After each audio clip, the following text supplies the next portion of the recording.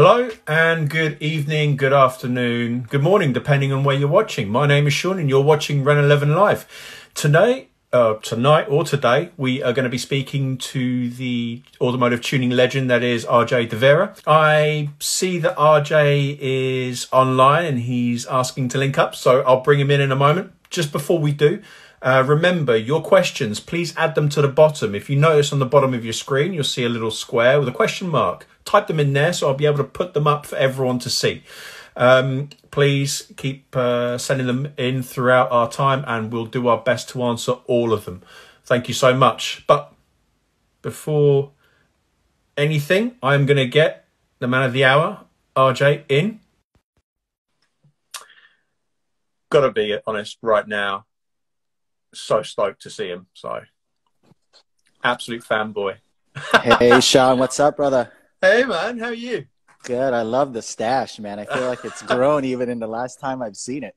Yeah, this is the COVID-19 look. I'm trying to go for shabby chic, but I think I'm pushing more the shabby part. But thank you so much, man. I don't know how you're keeping the sides. So, I mean, are you self-cutting? Because mine, I'm ready to audition for BTS and be part of a K-pop band or something, you know? It's getting so long. That look though, man. Yeah, I mean, more so in the early 2000s where it was like halfway down my face. And it's gotten a little bit shorter as I've gotten older. But, you know, with the quarantine, unless you're going to cut your own hair. I think there's almost a general acceptance now to kind of look slightly disheveled. But, you know, I think I see it often. My hair seems to be disappearing up here. So this is no problem. But your hair and my beard, we would just, you know, take on the world and win, I think. There you go. There you go. Man, thank you so much for coming on. Believe me, it's thanks for having me. Honor to have you. Anytime, man, anytime.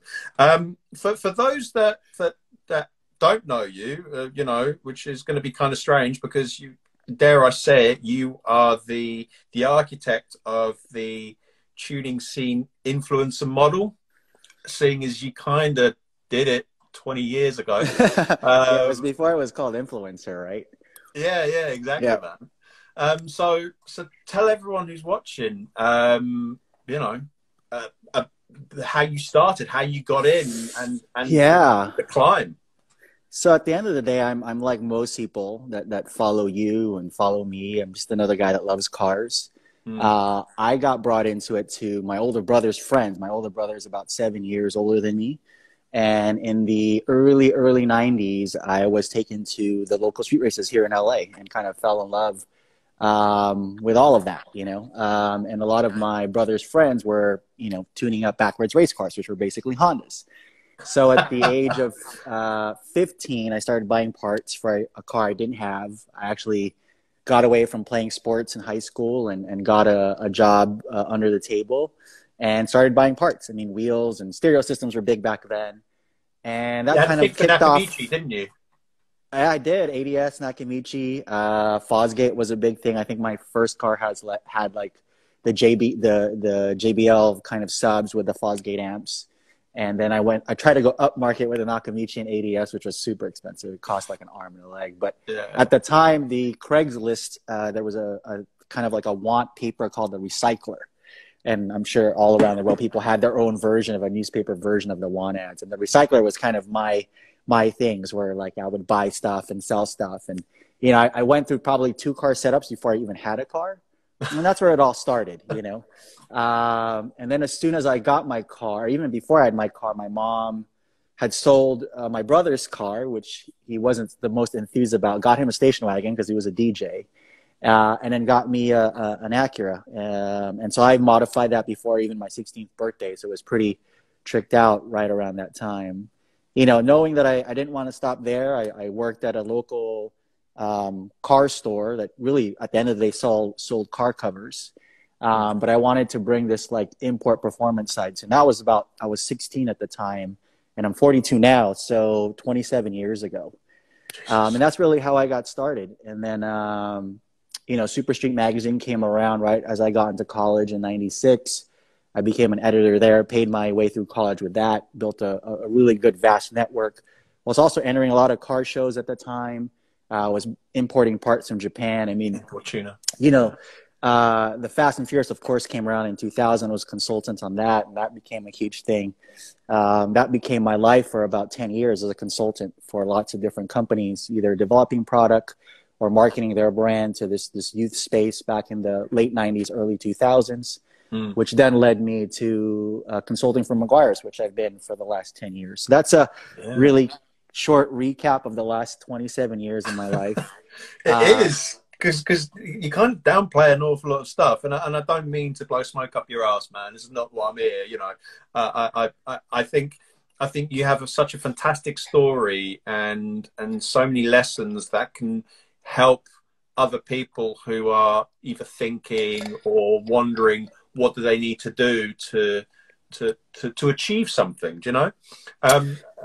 Yeah, I've been really lucky. I mean, I've played in all sides of industries, all tied through the love for cars, from gaming, working on Forza Motorsports to, film and television with the movie and then the MTV show, and then parts, because at the end of the day, that's what we all love, right? As kind of aftermarket guys and taking kind of a car that's perfectly good and normal and, adding our own touch, making it an extension of our personality is the PC way to say it, but at the end of the day, we kind of F them up, right? Kind of make it all of our own, because that's what's fun. And so that's probably the part that I enjoyed the most. But I have been really blessed to have worked and dabbled in all these different things that involve just the passion for cars and spreading kind of this love and passion for cars, when I look back at kind of my LinkedIn and when I tell these stories, I'm like, wow, I've kind of been around the block a few times, And I still love it. I mean, this last SEMA was my 23rd SEMA in a row. And people were asking me like if I was tired of it. And I was like, not at all. I was like more excited than I'd ever been. So yeah, I mean, feeling really blessed. It's a little bit of an odd year this year.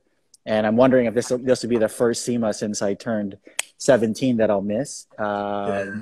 So we'll see. I mean, it's kind of looking like it, which would be sad, but it's pushing us to think differently about how we get out there. I'm like, I can't wait till the day that we're all at cars and coffee events and we can kind of share this passion in person, but we're doing things like this, like IG Live. And, Mercedes did like a Concours de Zoom the other day. And I know PCLA did a cars and coffee through IG stories the other day. So it's cool that people are doing whatever they can to continue this love that we have and to share it with other people and just to continue to talk cars. Because at the end of the day, it gets us through stuff, Yeah, that's it. You're right. I think we as a community naturally want to do things as a community. So we're trying to do our best to reach out and as you say, these different mediums. And I suppose, we're fortunate that so many people are like myself and you are just willing to why not rather than why, Right, there's so many people that are very much like, yeah, let's do it.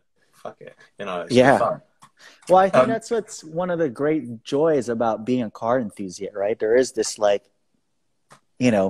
NFG mentality, like, well, why not? I mean, what do we got to lose, right? And I think that's why the different sides of car culture, whatever vehicle you're into, that's why it always kind of progresses forward, right? Because there's all these people that just want to break the rules. I mean, here in America, stemming from the muscle car era and like that James Dean mentality of like, F it, let's just go do it. To now it's evolved around the world. And it's the great part about watching all the different movements and the different people who are pushing it forward, right? That's what gets me excited, going to event. I mean, Luft is a great example, like the last one at Universal Studios. I mean, from a car show perspective, as someone that's been going to car shows for the last 25 years, it like really blew my mind, like what Jeff and Patrick and Rod were able to do, and I thought I had seen everything from a car show perspective. And I went to Luft, I don't know, was that 6 or whatever? And I was like the emoji times 1,000, right? And it was just like, wow, this is so amazing, For a curated event, I went to the Luft GB, Jesus, almost 2 years ago now, at a place called Bicester Heritage, which is a wonderful place in the UK. If you do manage to come over to the UK, you've got to go time it with an event because it's brilliant. Very typically British, dare I say. So you feel like you're an extra in a period drama. But I remember the feeling I had when you're walking around. Everything has been curated. There was no car just placed off the cuff, like, yeah, randomly. go there, go Yeah. there. Everything was placed in, a story to tell. A friend of mine hard parked his 964, like Hmm. nose, face, it's somewhere, and just left it. And I walked past it and I was thinking, that's Matt's 964. It shouldn't be there. It wasn't supposed to be there, but, feck it. But everything else was just placed in the right according Yeah. place. And Yeah. from videos I saw of Luft 6, it was exactly the same, but albeit better. You're walking around and it looks like, hang about, isn't that Back to the Future there? But there's a Right. Porsche Right. there Right. instead. Oh my God. Yeah, and I think a lot of that has to do with Swart, right, and how intentional he is, which is it's like watching an artist in real life, and he's very thoughtful about the picture, the Instagram frame, and when they place cars, which is pretty cool. I mean, I haven't in regards to the UK. There's definitely events I want to go to, like Festival of Speed or the reunion, the Goodwood reunion, and I haven't been to the UK since. Wow, 2003 maybe. There was a Hot Import Nights that was there, and Yeah, I I had remember that. gone. Yeah. Yeah, and Gosh. where was what part of the of London it was? I can't remember. It was close to Knightsbridge, and then I had gone to the Max Power live events. I was I'm going to really say dating Max Power. myself now. Yeah, See, like this I is think it was called Max Power Live in Max Birmingham. Power Live, and it was Birmingham in Yeah. the NEC. Hmm. Yeah. At the NEC. So that's about the last time that I went to the UK. I've got really great coworkers at McGuire's UK, of course. They do a Dale. pretty rad raid. Yeah, Dale and Tom, and they do a pretty rad barbecue at our facility there. So I've been trying to find an excuse to get there. Predominantly for Festival of Speed would be the first one I want to go to. Yeah. But It's we brilliant. just formed a partnership with Luft this year, and I know they do stuff in the US. So that I'm hoping that's one of the excuses that I can use to get out there when travel is okay again. And we also just formed a relationship with Triple Zero, and I know they do their Rare Shades event, and I've been talking to Peter about where else they're going to do that stuff. So I'm trying to find ways to get to other events outside of the U.S. because I love seeing the culture and the world in other areas and seeing what people are doing. I used to do that when I was younger and as a consultant. I went to the Ascend Motor Show, Tuning World Bodensee, Tokyo Auto Salon. I've been to like 15 times. So it was always inspirational for me to get to those other events and really check them out. Uh, tuning. Let's talk about TAS actually, because it's quite Mm-hmm. interesting. Your first time at TAS. What was it? 98? Let's see. And Nah, or was it earlier? 97, because 97. Super Street came out October 96. I had graduated high school in 95, and I had a deal with my parents where if I graduated top of my class, they would get me a plane ticket to Japan to go to Tokyo Auto Salon. I'd pay for the rest. So I was lucky enough that I was able to do that. And I remember being in the editor's office, Matt Pearson, and I said, Matt, if you want a legit magazine that covers Japanese tuning, like you've got to go to Tokyo Auto Salon. I'm going to go. And he's like, RJ, I don't have a budget for that, but do you mind taking photos and writing a story? And I was an engineering student at the time. I'm like, man, I'm an engineering student. And he's like, I know you're a starving student, so at least let me pay for your film. And so he paid for my film, and I came back, and it was slide film. There was no digital cameras at the time because it's 97. And it was halfway decent. So we decided to run an article. And he's like, can you write an article? I'm like, Matt, let me reiterate. I'm an engineering student. And he's like, RJ, this is why we have copy editors for, man. If it sucks, we'll make it better. And so that was my first article, and that was my first time in out of the country, outside of coming from the Philippines to move here to the U.S. And experiencing kind of like Japanese tuning culture for the first time. It was crazy. I had gone with a group of friends. I even had people that called me that I didn't know. They're like, hey, I heard you're going to Japan. You're going with a group. Can I come? I said, sure. Sean Carlson was one of them, a famous fabricator and tube chassis builder who was also a writer for Turbo Mag. And I remember we got out the airport and we like freaked out in the parking lot of the airport, which is about 2 hours from Japan, just because we saw a skyline in real life and we'd never seen one. And then by the end of Auto Everyone Salon, remembers their first skyline, man. yeah, Everyone remembers their first skyline. Yeah. And then by the end of the show, we're walking by it like, yeah, that one's okay. Yeah, because you get jaded, So it sucks so bad. It's like, Yeah, I think in the Porsche world, it's like, if you see your first, I don't know, 959 or even your, like a 911R or an old 911R or something like this Holy Grail type of stuff.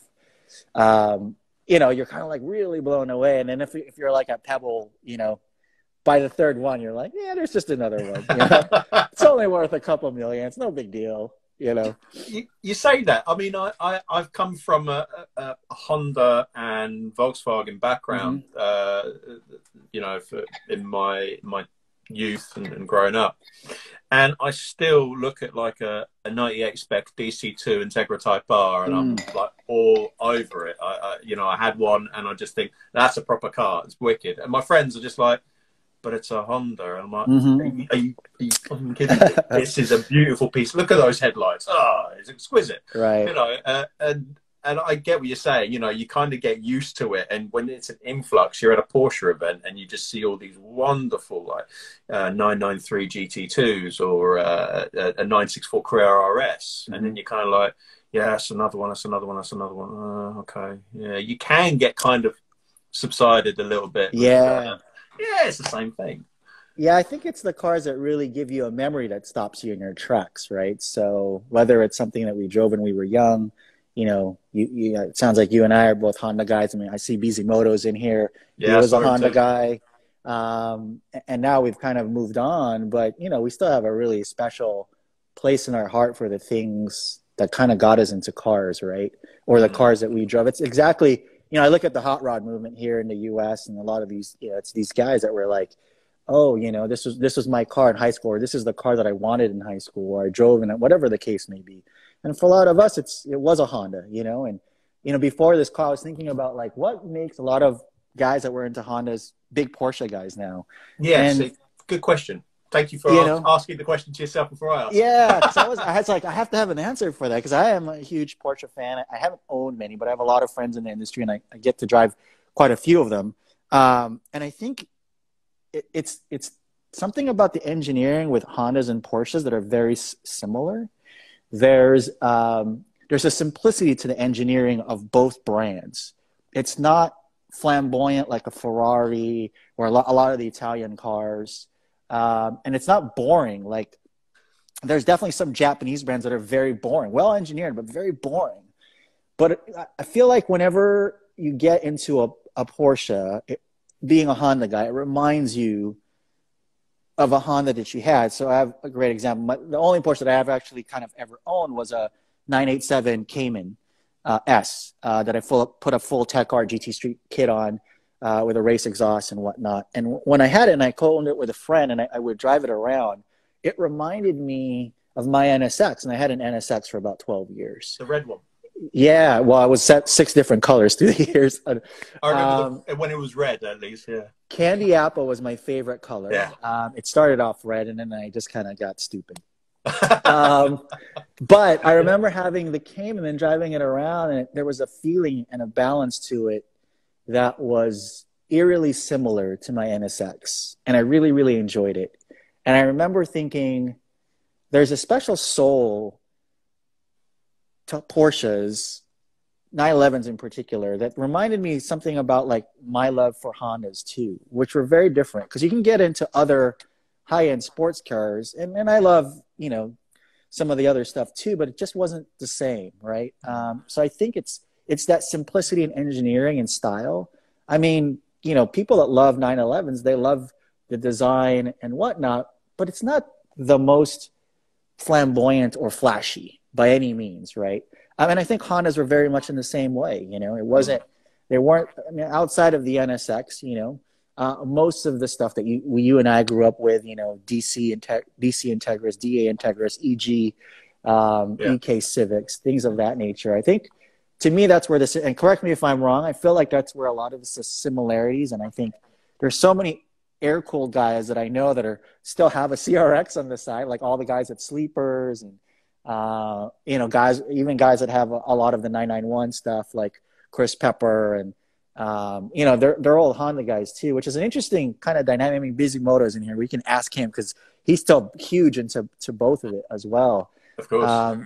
And it's just interesting to see that progression and evolution. And I think part of it is for the 911, it's always been an evolution and never a revolution, right? Like when you talk F1 cars, it's like either an evolution or a revolution. And I think there's something familiar about 911s from, was it 63 when they first came out to now that there's still a tie and a continuity. And I think with Hondas, there was always that too in the 90s for us, right? There was always this tie and this continuity as it went from one generation, let's call it motor, right? From the ZC to the B series to the H series to the K series, you know. And then if you think about Porsche motors and that that flat boxer style engine, it's still pretty much the same. Yeah. So I think that's, there's that familiarity that I think kind of bridges, and it kind of feels familiar. So sorry for that long rant. So no. You hit on so many key things, and I think something that I've always felt about Honda and even Porsche, you don't have to be in the, in a GT3 or a GT2 911 to appreciate how good a 911 is. My Carrera 2, it's a 3.4 litre cable throttle. And what I love about it is how it feels to drive. I'm a very kinesthetic person. Mm-hmm. And the first car it reminded me of when I started driving it was, in fact, my DC2. Mm-hmm. And it gets, whenever I say that, they build the connection between it. People look at me like, but totally different cars, right? Yeah, of course, in certain ways. But there was a simplicity, like you mentioned, with the DC2 that I thought you had this bit of a dead spot around about dead center of the steering wheel, maybe a couple of degrees left and right. But after that, it was an absolute scythe. You could really cut through corners. The thing didn't feel like a front-wheel drive car. If anything, it felt like the pivot was closer to the center of the vehicle. You could really push it, and the car would want you to push it. My 911, I've got Michelin Pilot Sport 4 tires all around, and I've driven it pretty ham-fisted, I must admit, but at the same time, it hasn't wanted to kick me out yet. If anything, I can feel everything going on underneath me. I feel there's a lightness in the steering, but it doesn't feel like I'm unsafe. It just feels like, oh, okay, I'm now at the sweet spot where I can, if I wanted to, if I had a little bit more confidence in it, get the back end out of it, use it to make more progress, have a bit more fun. And I missed having my old DC2. That car was amazing. But I kind of I can have my cake and eat it now with the 911, with the 996. And it's a beautiful piece of kit. It's just, like you say, there's so many people that still have their old CRXs or, an old EG6 or EK or something along those lines, as well as, a 911 or a Porsche of some kind. I don't know if it's an America-only thing. I think I've seen a couple of UK people. They seem to love, I love Hondas. Plus, I love Porsches. A friend of mine, Dave Watson, he's got an S2000. And he's had that for some time, but I can almost guarantee that he'll fall in love with the Porsche the first time he drives one. So. Yeah, the S2000 is a really special one, not only for the RPM, but for the gearbox. I thought that was one of the most beautiful gearboxes and smoothest gearboxes.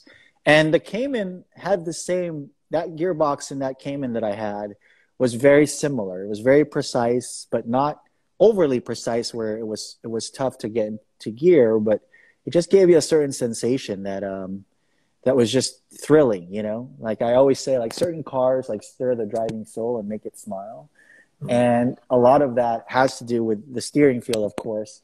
And then I think the other part of that is the gearbox, and I think it's why we still love the 3 pedals, not so much because of the third pedal, but more about like how you can kind of shift in and out of gear, right?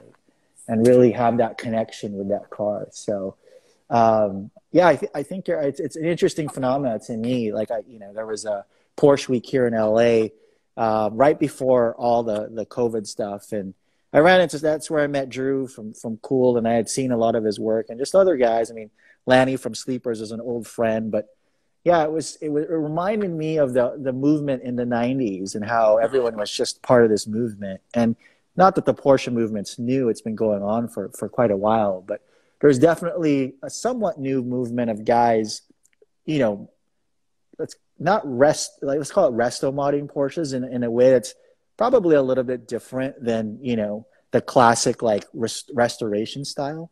Yeah. And to me, it's really interesting to see the kind of, you know, the merging of this kind of different mindset with air cooled Porsches, you know. And I think the Sleepers guys is a really great example of you know how that's being done, right? And even like some of the outlaw style Porsches and of course Magnus and what he's doing, but you know, it's just a little bit of a different take, a kind of a rebel take again, you know, kind of like a bunch of us kids kind of screwing up Hondas back in the 90s. And now a bunch of us, not adults, but not kids anymore, like screwing up air-cooled Porsches, you know? And water-cooled Porsches too, because everyone's kind of taking their, whatever, GT3 or GT3 RS and putting the BBS wheels and the cup kit on it and whatnot. And the loudest exhaust in the world. I mean, I once went on a cruise with a guy that had the full Akrapovic, like header, no cat. I mean, I thought it was you know, like a GT3 car on the street, and I was like, so like, holy! So it sounded beautiful, but it's like, how do you not get pulled over in this? And like, it's like I was 16 again, you know, like the exhaust was so loud. You strike a very good point there. Actually, I've mentioned this before, and it's something I sort of agree with. I heard it on there's a podcast called P-Car Talk that's run by two guys, Mike and Aaron. And Mike mentioned a long time ago that there has been a change of the guard almost. You know, when you think about, like you say, the Porsche scene has been around for years. They've kind of had their own thing since even the start with the 356s and then the 911s and then everything later on. And with that, the change has occurred because people like our age group, you know, I'm not far off from you now, in my age, and we've been fortunate to come into money, work hard, get to where we are, and then we can afford finer things in life. And sort of thing we tend to find ourselves in are really expensive performance end cars, be it an NSX, be it you know, a really fast M3, be it a Porsche, and our sensibilities of what to do to liberally fuck up our cars remains the same, and we kind of imprint that onto this metal and still enjoy it. And there's so many people like us doing the same things. Yeah. So, you know, it's kind of, it's a continuation of the story. It's almost like the original Star Wars, the original films. Mm-hmm. We left the prequels out, but now flavor, we're finally here 30 years on with our Millennium Falcons saying, yeah, we're back, you know. Or some of us didn't even talking about it, man. Yeah, no, I always say once it's in the blood, it's impossible to get it out. You know, things will change it, having kids and maybe the amount until they get older might change it unless you have a money tree. Like someone says they have a money tree. Landis, I don't know. If I could borrow your money tree, I'd love to. But yeah, I think that's the only thing. Like things kind of change the priorities in life. I'm like, I'm not married, I don't have kids, so I can waste a little bit more on cars than if I was married or had kids, unless I find a sugar mama. So there's always that as well. But yeah, I don't think we've ever kind of left, you know, because I think there's just so much great memories. I don't know about you, like just, you know, this whole community, whether it's the Porsche community, the Honda community, let's just call it the car community. Mm-hmm. There's an interesting like bond that you just form with people that it's hard to get away from, you know, once you've been around it and you've grown in it. Like my best friends are friends that I've had 20, 30 years ago. I mean, John Sabal, and when he did his 964 RWB build, like I remember shooting one of John's Hammond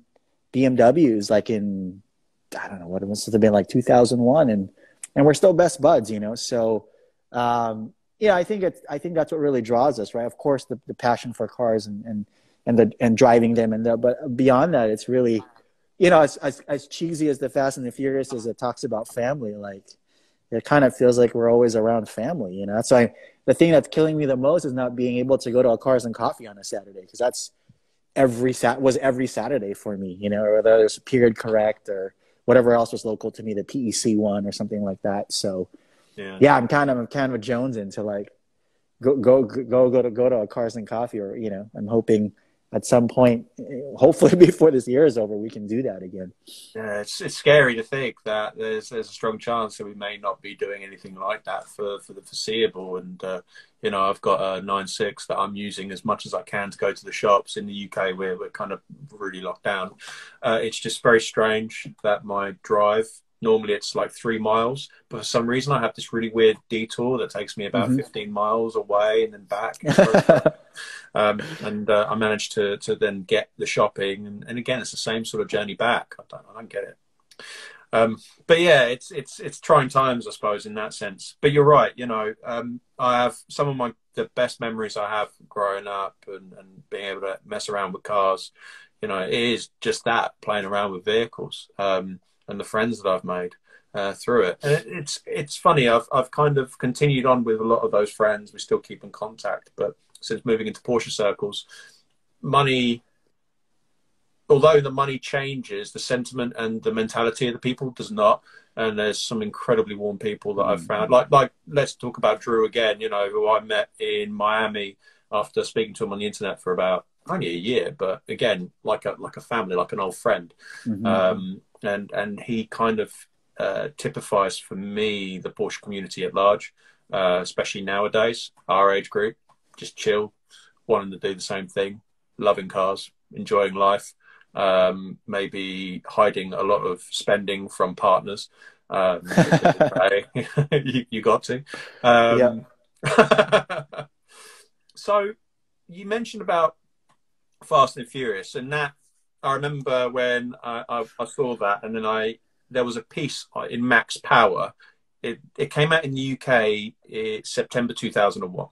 Okay. And I remember Max Power did this huge spread, and you were involved in that spread as well, because I think there was a picture of you with the 4 hero cars, including the Momo liveried DC2. DC2, yep. Yeah. And I remember thinking, that's so cool. And you and Craig Lieberman, he featured in it very briefly. You just see his hand, at the Race Wars meet. But you obviously had the damn, that's fast line, which, I still get residuals, so I'm not to blame. I can't believe that I worked 19 years ago, and every quarter I still get like a little check. I'm a sneakerhead, so it pays for a pair of sneakers. I'm a foodie, so it pays for a nice meal. So, but if yeah, anyone wants to see some really cool like Nikes, just please go on RJ's Instagram page, because the guy spends a lot of money. Yeah, I try to be good about it. I try to find deals. I'm not super great, and luckily I've been in. One of my first jobs was working at Foot Locker, so I still have friends that sometimes can get it to me at retail. I hate paying resell for it, but there's some pairs you just love that you're like, okay, fine. So, but yeah, the movie, 2000 was when we filmed it. When I first heard about, Craig was hired on as a consultant, the first consultant. I was one of 2. I was the second one on. And I remember when it first came to me, it was one of those, like, I didn't think it was serious. I thought, it's like, this can't be serious. Like, how, I don't believe that a studio, a motion picture studio is going to make a film with tuner cars in it.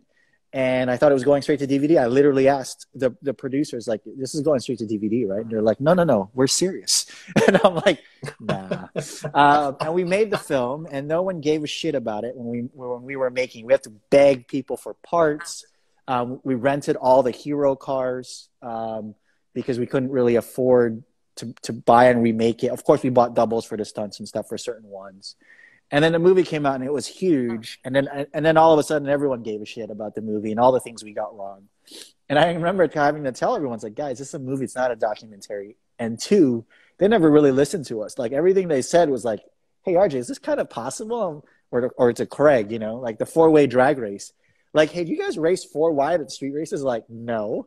Is it possible? I'm like, yeah, I mean, in Ontario, it's an industrial park. I guess you could race 4 wide, So it's theoretically possible. Yeah, I guess, And like, funny, like, whatever it was, like 8 years later, I'm watching NHRA, and they have a 4-way, 4-wide drag, like, strip. And it, like, blew my mind that there was that 360 of, like, things that were, like, so never, like, in my mind, like, that's the stupidest thing ever. And then all of a sudden it became reality, you know.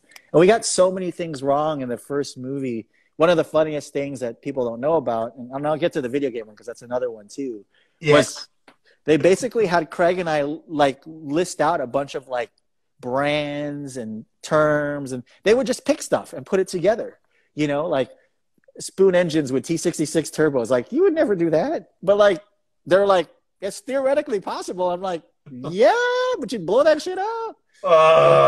And even like the nitrous, you know, like with Paul's car, or the Eclipse and the danger to the manifold. They're like, RJ, do you guys control nitrous with laptops? I'm like, you can run like a two-state. We were, at the time, we were screwing around with DFI and Tech 2, like engine management systems.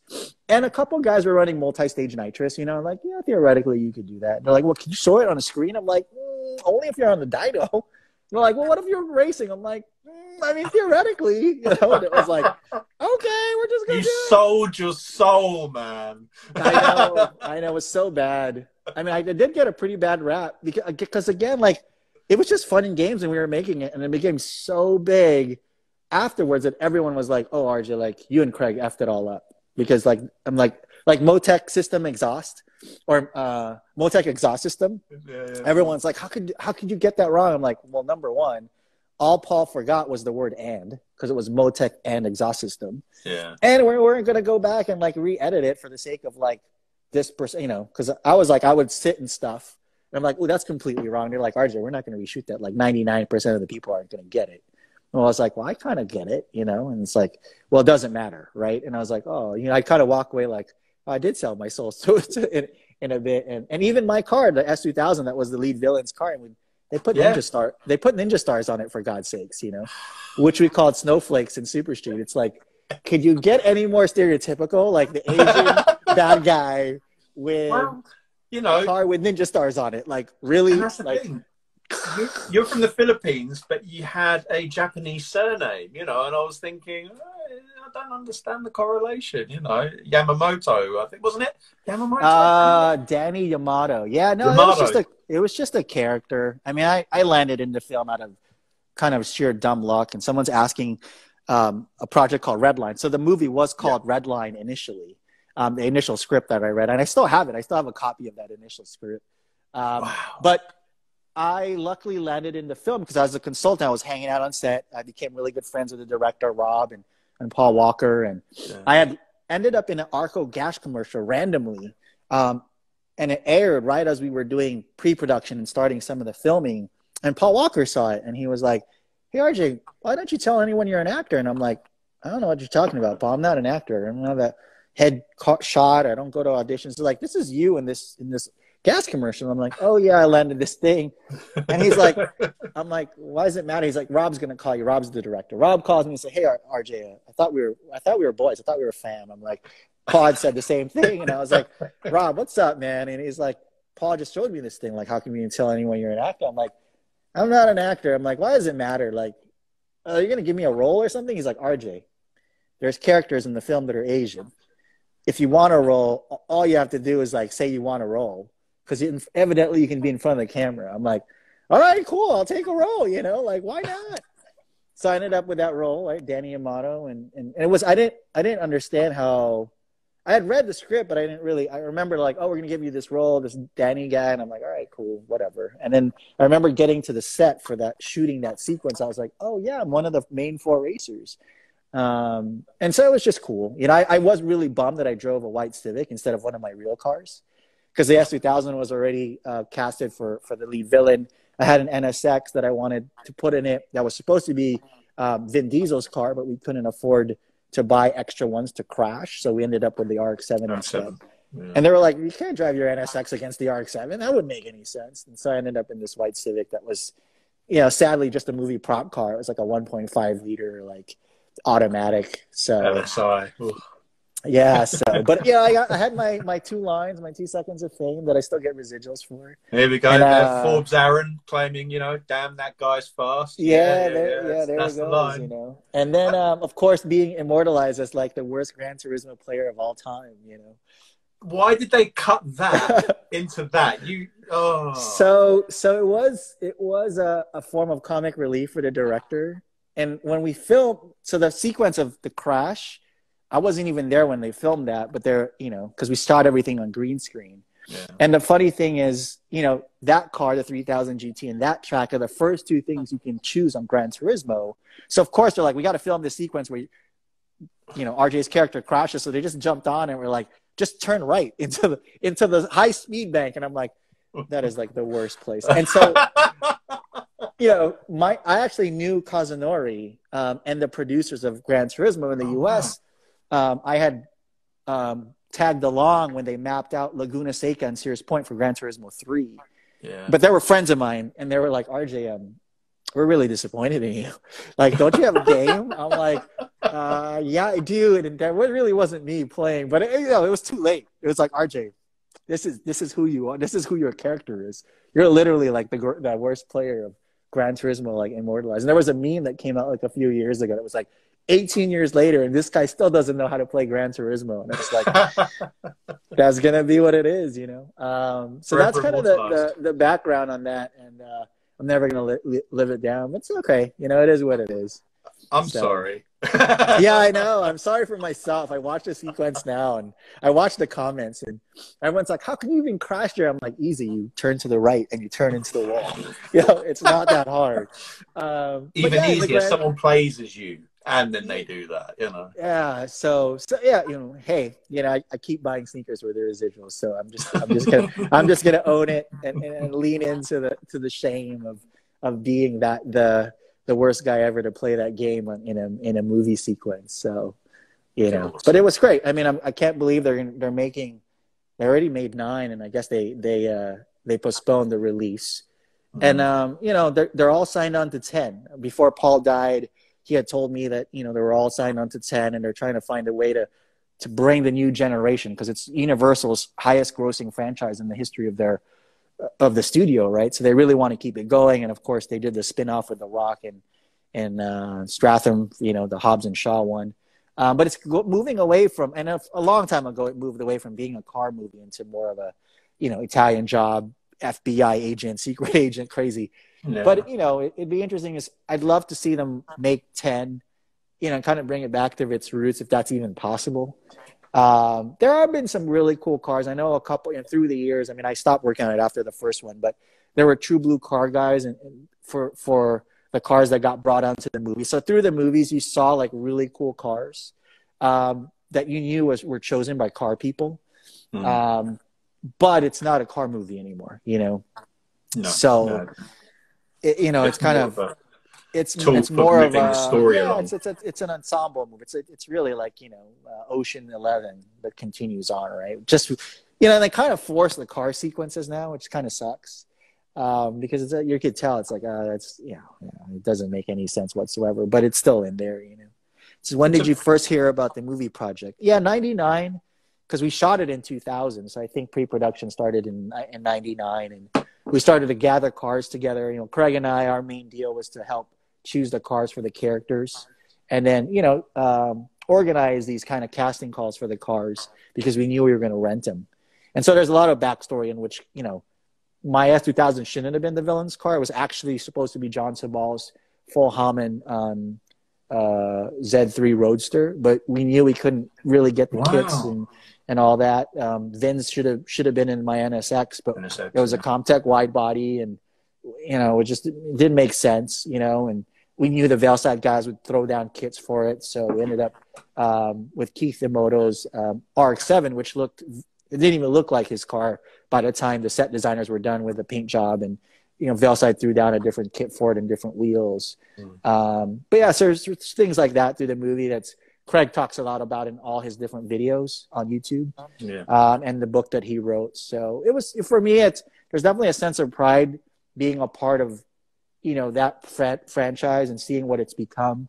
And then for me, it was my calling card that really drove my career as a consultant for a long time. And it's why I worked on Forza Motorsport, and was kind of a part of that in the beginning. And it was weird because of being really big friends with the GT guys was a little bit awkward, but but yeah, the Microsoft guys were really interested in bringing in a little bit of tuning culture in Forza 2 and Horizon. 3. Yeah. So I started to choose like specialty cars that you could win, different wheels and kits that you could put on different cars. So there's some odd cars in Forza that were like, oh yeah, that was definitely RJ. Like Veilside Drag Supra, like what the hell? Like, Yes. that like was how's awesome. that get in there? HKS Drift S15, like who the hell recommended that? Like, hold on a second. So that was all you who made these special tuner cars. Well, they were out there, and I just recommended to Microsoft that we should make these as special cars in the game, or put these wheel companies in the game. And it was just my world, right? I was traveling in Japan. I knew a lot of these guys. I was consulting for a lot of them with their U.S. sides of the business, and I was working for Super Street, so I knew like everything that was everything. And I was also a big Euro fan, so the stuff that was coming out of Germany with AC Schnitzer and Tech Art and Brabus and all of those things. I was just a fan of everything automotive. So for Forza, mostly 2, when the tuning stuff really became a part of it, I was a big component to like recommending a lot of that stuff. And then of course, like 3 and 4 got into like the liveries and stuff. And so they kind of went in a different direction. But if you play it now, you can still get Roja wheels. Yeah, my wheel line. That was your wheel line that you created. Yes. So of course I put it in there, right? So now, even though the wheel line doesn't exist, people are still like, hey, I can still choose your wheel line. I'm like, yes, it's immortalized forever. Forever, man. And Motegi wheels, Yeah, Motegi I was a part of. It wasn't mine, but I helped create it, which led to the Roja deal. And so I have all these stories of little parts of being a part of, even the drift stuff. I did some diecast toy stuff early on. And it's cool to see how it's evolved and how I had a little piece of it coming to be, even though most people don't know that, right? And it's just for me like a real sense of pride for sure, because I'm just the guy that wants more people to love cars, and everything that I do is all about that, like sharing that love and hopefully making sure it doesn't die, right? Because look at the kids of today, and it's interesting to me, like, what would be the cars that they dream about? Like for me, someone was talking about this the other day, like kids don't have posters of cars anymore. I think we all did. Like we had this famous garage with the F40 and the Countach and all that stuff. Yeah. And then all the stuff that came in the 90s, like the GT1 Porsche, the Enzo Ferrari, the whatever, the CLK, the Mercedes-Benz CLK, CLK GTR. And so what is it for these kids now? I think now it's all video games, right? Everyone's playing CSR Racing. They're playing Forza Horizon, Gran Turismo, Need for Speed. And there's new guys, hopefully, like building that inspiration. Guys like, Kaiza in the UK and Sabal and some of the designers out there that are really kind of, inspiring kids in a different way. Through gaming, through 3D illustrations, which is just way different. And even what like Drew is doing, and guys that are creating content that's way different from what you and I grew up with Max Power and Super Street and Option Magazine and all that stuff, right? So yeah, it's funny because print media now is kind of changing again. Super Street it doesn't exist, and you have even some Japanese car magazines. I found out this week that Banzai, the UK Japanese car magazine, is ceased. The print media scene is changing massively, and we have so much information that's readily available from YouTube, from Google, from everything, which is it's a shame. I remember growing up as a child, as a teenager, even like your age. I was 14. I was about 13 when I remember picking up Max Power and reading it cover to cover, just thinking, my God, I could actually do that to a Honda. Yeah, I'm going to do that, Well, and Fly was really the main person that got all of these. That guy was busy. Yeah, he was we hung out all the time, and I learned a lot of my photography chops from him and this guy Wesley Alice in the shop for Super Street. But there was no internet at the time, so the way we shared information was, as editors, we would fly to different places and meet each other. So either fly from Max Power and then me and a couple of guys from the US for Super Street and Turbo and Sport Compact Car,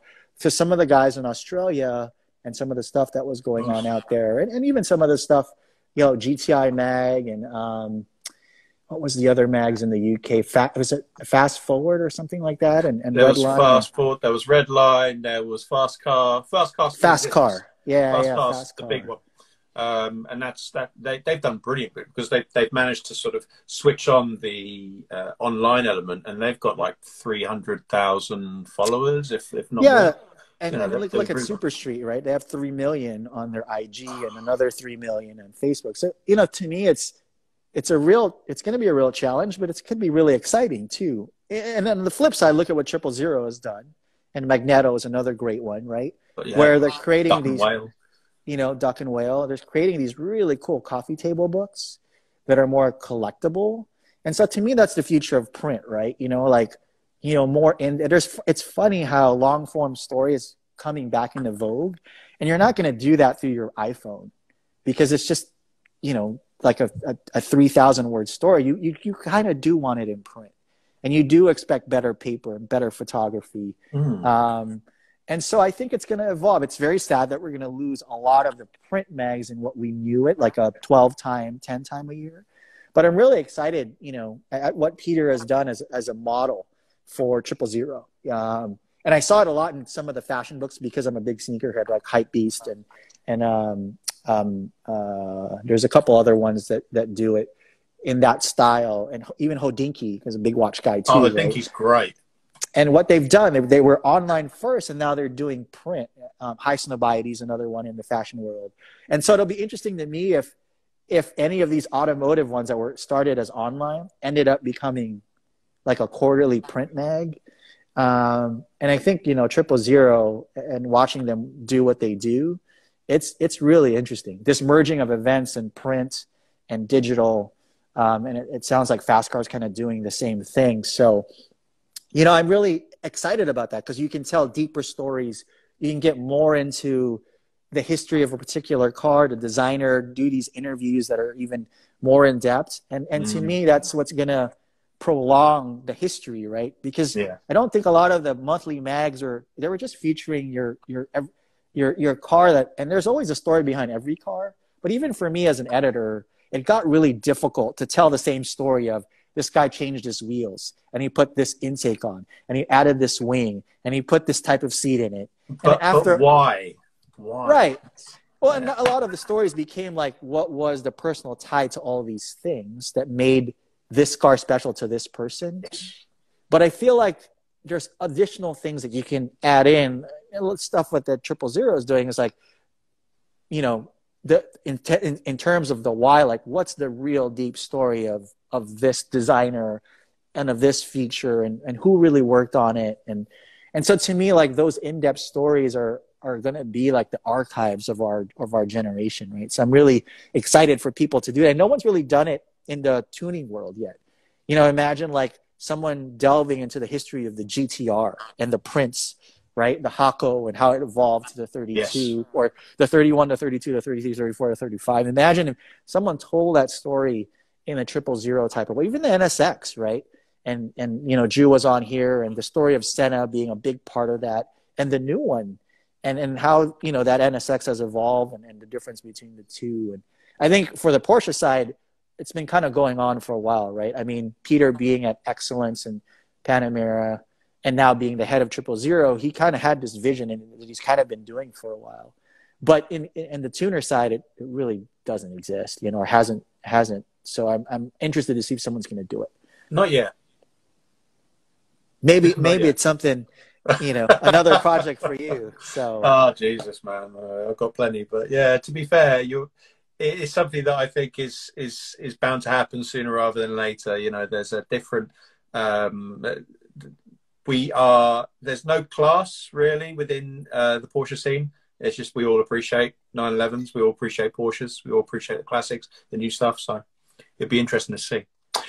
Okay, we don't have much time for Q&A, but I've got 2 questions here that I'm going to ask. All right. Okay. Here we go. Sarah from LA Dismantler asks, what do you think of the new NSX? Oh, I'm really torn on the new NSX. I had my first one for about 12 years. Sadly sold it. I was super excited for the new NSX when they debuted the HSC concept. I think Drew Oh, talked about yeah. this. It was going to be a V10 powered new NSX. 2003? 2003? Was it It was a long time 2004? ago, and I was super excited about it. And then they shelved it, right? Because there was there was recession. They got cold feet. Then it became a V8.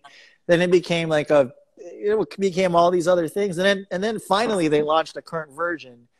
And I hear it drives really great. And I think it looks 2009. better than the new R8, because to me it ended up looking kind of R8-ish. But to me, it's just too expensive. I think it's a great car. And I think if they would have sold it for like 130 to 150, they would have sold like way more than they're selling now. And there's a lot of technology in it. I mean, it's the only quote unquote accessible car that you can get this hybrid technology that you from a 918 or a P1 or a LaFerrari. And supposedly it has like amazing cornering ability. But it's just too expensive. And Acura kind of fell out of, for a long time, they didn't have a Halo vehicle. So to charge like $200K in a market where there was a lot more options, McLaren's, 911 turbos, V10, R8s, I mean, a Nismo GTR was 145, 50. And here you were like way more than that, right? So unfortunately, the new NSX kind of fell flat on its face, The design's still pretty cool. I mean, I still a ton of friends at Honda. And so when it came out, they were like, hey, do you want to put your name down for one? And at that time I had my Going SLS, and I was like, there is no way I'm going to sell my Going for the new NSX, because it was basically the same price, Wow. And I was like, nah, and now you can kind of get one for a good deal at like 120 or something. So for 120, I think it's plenty of car. Would it be the car that I buy for 120 though? I'd look at a Ferrari FF or a GT3. Like it's just a different. So I think they're a little bit too late for them and a little bit too expensive. I think if it was a little bit less, they would have been much more successful. So that's kind of my view on the new NSX. Fair play, and I kind of agree with you. It doesn't have this. I don't know if it's because the hands of Senna touched the original, and you don't have that kind of. Although you've got a lineage with the name, but you don't have that connection with a racing driver that was considered the greatest by many. And I know some race. I think it was Alonso or someone helped with the development, but it wasn't like Senna, who was so involved. And I don't know if you noticed, but it's Senna's death anniversary this weekend. He died on May 1st. I actually watched it on Friday. The documentary, because I hadn't seen it in a long time. And if you ever want to go to tears as a grown man, watch the Senna documentary. Even if you're not a fan of F1, it'll make you weep like a little baby. There's only been 2 movies I've been in theaters where guys have wept like kids, and that was Senna and Fast and Furious 7, knowing that Paul was gone. Like there were so many guys like not trying to tear up. I'm like, it's okay, man, just cry. Yeah, I hear you, man. So there's my Senna. Oh, I was going to say that's Senna, isn't it? Yeah, Mm-hmm. That's beautiful, man. One last question, and you have approximately 30 seconds to answer this. Yeah, before we're over for the hour. Is the 993 GT2 the ultimate, the one? Oh, I'm not a turbo guy, so I prefer GT3 over GT2. I would say from an air-cooled perspective, yeah, the GT2, because of the aesthetics of it, was really cool, but I still love GT3s more. Arches. Oh. And so from the air-cooled side, there wasn't really there wasn't a GT3 993. I think it was just called the Carrera RS, right? Yeah, the RS. The GT3 was created for homologation purposes, for racing, and then they dropped the GT3 moniker because originally they were going to call the race series GT3, and then they turned it to just GT.